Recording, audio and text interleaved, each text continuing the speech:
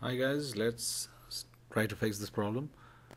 What you need to do is to just copy this path and put it in the run command box, and the problem will get instantly solved. I have put this path, pasted this path in the description of the video given below. So below this video in the description area you can find this. Now I just copied it. Now right click on the start button, click on run, and then just paste it. Okay, now click on OK.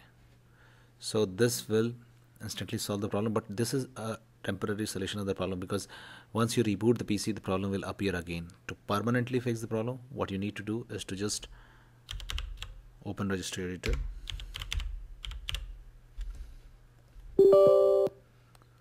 once you open the registry editor, you have to go to this path,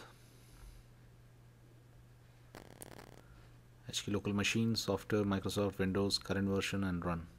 Okay, just go to this path. I've pasted this path also in the description of the video given below, so you can directly copy from there. Just browse to that path. Once you reach run and run is selected, in the right hand section just create a new string and rename it to ctfmon.